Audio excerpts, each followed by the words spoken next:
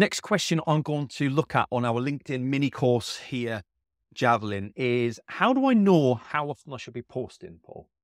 Because if I post more than once a week, I'm spamming people, right? It's not about how often you post, a little bit.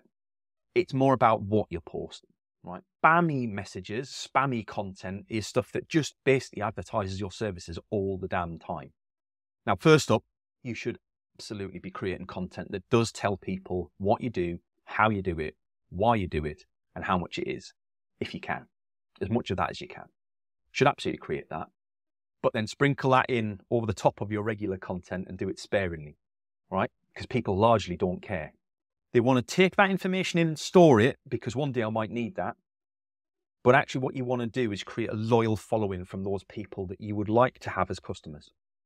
And you do that by creating awareness, helping them solve the problems and challenges that they have in their personal or professional life, and then telling them how they can go and fix those things, right? That's largely what this is all about. Sharing your knowledge and your experience, sharing your mistakes, being transparent with them about the things that you've struggled with, that you've now solved for, that you can help them with without charging them a penny, right? Here's some thoughts, here's some polarizing opinions maybe, all those sorts of things.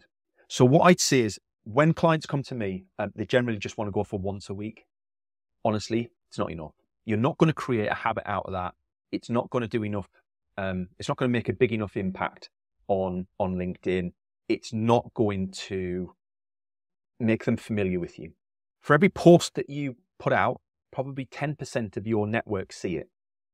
So that means you've got to post the same message in 10 different ways, 10 separate occasions for your entire network to have likely seen that same message. So what I advocate for is 3 times a week. 3 times a week, minimum, right? And that's a starting point. I post 7 times a week, more, probably more, right? Not all the same sort of content. There's very much a different split. You know, some days I post out testimonials from previous clients. Some days I'm posting promotional things. Some days I'm posting up about the MarketPulse Pros and Pioneers podcast. And sometimes I'm promoting ideas like this and courses and helping people with the video content. 3 times a week. Why 3 times? Because there are 3 key periods in the week, right? There are.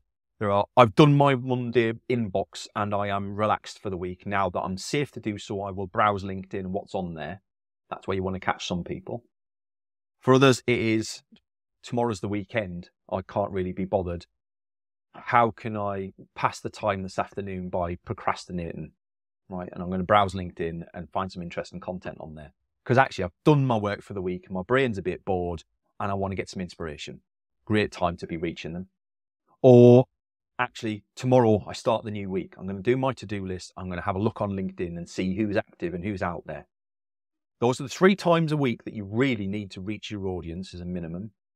And by posting 3 times a week, it creates a habit for you to be posting. If you're just doing it once a week, you're not creating a habit. You'll do it once a week at the beginning of the week, if you're lucky, and eventually you'll get out the habit of doing that. You'll stop doing it again. 3 times a week causes you to have a strategy, a plan, and be intentional about what you're creating content about. When you do that, you create a habit. You get into the routine of doing it. You will find enjoyment from it. Honestly, you will eventually. And you will start to add real value. People will start to become aware of you and you will have some good conversations as a result.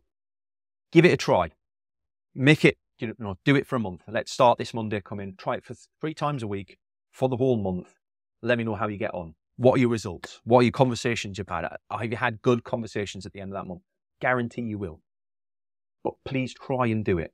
Because if you're stuck in a rut and you're wondering how to drive business through LinkedIn, that is the key way of doing it, right? Is conversations in a public forum by posts, conversations privately by direct message. They're the 2 things you need to be doing side by side to create revenue for your business on LinkedIn.